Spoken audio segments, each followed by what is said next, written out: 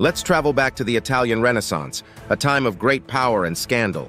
Today, we delve into the notorious Borgia family, infamous for their political machinations and scandalous affairs. At the center of it all was Rodrigo Borgia, who became Pope Alexander VI, but his lust for power knew no bounds. Scandal 1.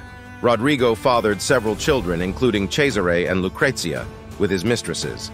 The public was shocked by their immoral behavior. Scandal 2.